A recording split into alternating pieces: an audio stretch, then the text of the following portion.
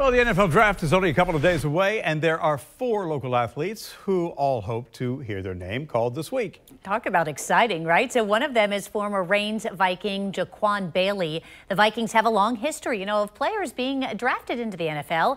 News4JAX sports reporter Jamal St. Cyr spoke with Bailey, who hopes to be the latest Viking to make it to the NFL. Many NFL players have gotten their start right here on the First Coast, but Raines High School stands above the rest as they've been able to send more players to the NFL than any other school in the area. 18 former Vikings players have been drafted into the NFL, including 2 Hall of Famers. Last year, Solomon Kinley was drafted by the Dolphins in the 4th round, and now JaQuan Bailey is hoping to be the latest former Viking to add his name to the list. After terrorizing quarterbacks here on the First Coast, Bailey played college football at Iowa State.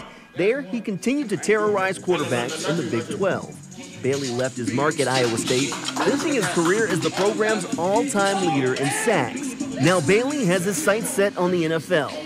If all goes well, Bailey would be the 19th Raines graduate to be selected in the NFL draft.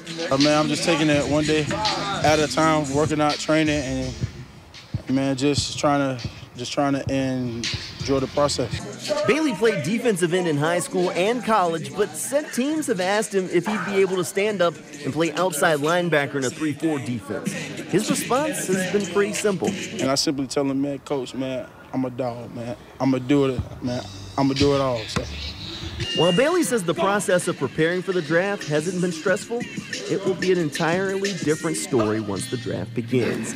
Bailey says he doesn't want a big draft party. He just wants to have a few people around the TV. You already got your cousins and your sisters and all them talking about, let's just throw this party. And, I'm that type. I'm like, nah, bro, y'all can all just leave me alone. Please just let me and mama and my fiance all just sit in front of the TV and man, we just chill, man. Just leave me alone. Just a family with no phones, no pictures. Let's just sit there and let's just enjoy the moment.